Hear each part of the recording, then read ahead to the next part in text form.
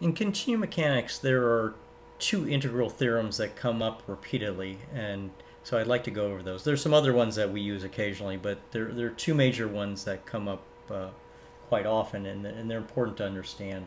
The first one is something known as the localization theorem, and the statement reads as follows. Let f of x be a continuous function over a body B, and if the integral of f over a subset of B, actually any subset of B, is equal to 0, then that function must be equal to 0. So the important thing here really is that the function be continuous, and that the integral over any domain D, being a subset of the body over which f is being defined, if that integral is equal to 0, then the function must be equal to 0. It may not seem very obvious at the moment why this is an important theorem, but we'll see this later on. It's used to derive essentially all the balance laws that we use in continuum mechanics. And just sort of pictures, what we have is we have a body B, and if I look at any subset of B and I do take the integral of f over that subset, and if I get 0, and then if I do the same operation again for another domain or subset D, and I get 0, and if I keep doing that, do the integral over yet another subset of B and I get 0, and if I keep doing that over all possible subsets of B and I always get 0, that means that the function is 0. So if my integral over any D subset of B, so it's any, if it's always equal to 0, then my conclusion is that the function is equal to 0. So it's kind of a peculiar theorem, but if you think about it, it kind of makes sense. Best to draw some pictures, say, in one dimension. So you have an interval you're taking over which a function is defined, and now you start taking integrals over subsets, let's say D, and if I'm always getting 0, there's basically two choices. I can have a function that comes across like that and adds and subtracts, or the function's equal to 0. Those two cases would give me an integral over D that's equal to 0. But if I split the interval into 2 bits,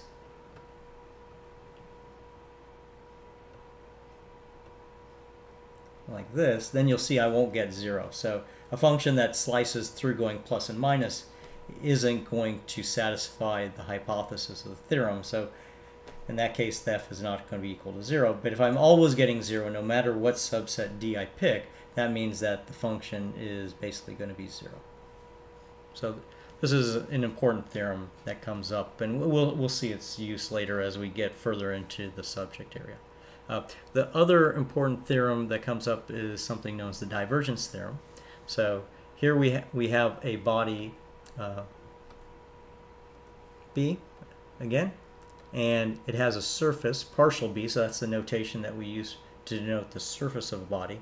And there's also a unit normal, outward normal field.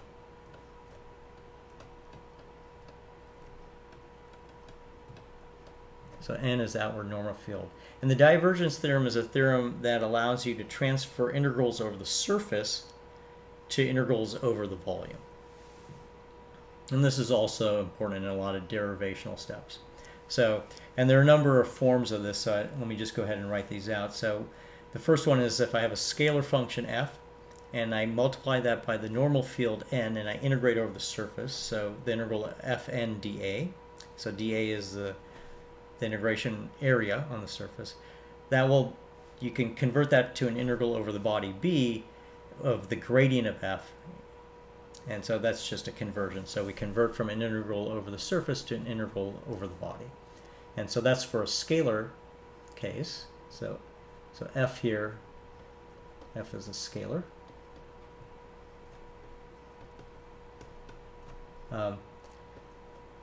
And if I want to write this in indices, it's fni dA is equal to f comma I dB. So I've used the comma notation to represent the components of the gradient of f. If I have a vector field V, I I can write it as follows. If I have the integral over the surface of v dot n dA, that then becomes the integral of the divergence of v over the body B.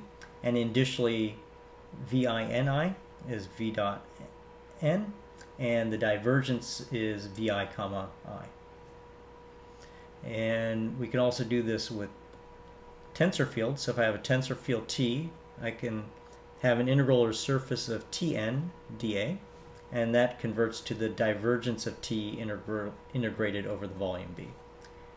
Initially, it's Tijnj, so T is acting on the normal vector n, and that integral becomes Tij comma j. So those are the components of the divergence there. So these are component expressions on the right, and in the middle we have the symbolic expressions. All of these relationships are various versions of a general form. So the general case here I can write as an integral over the surface of a tensor of any order, so Tijk, whatever it happens to be, times nr. So n again is the unit outward normal, becomes an integral over the body of whatever I had there, comma, so that means partial differentiation, and the index that you put after the comma matches the index from the unit normal.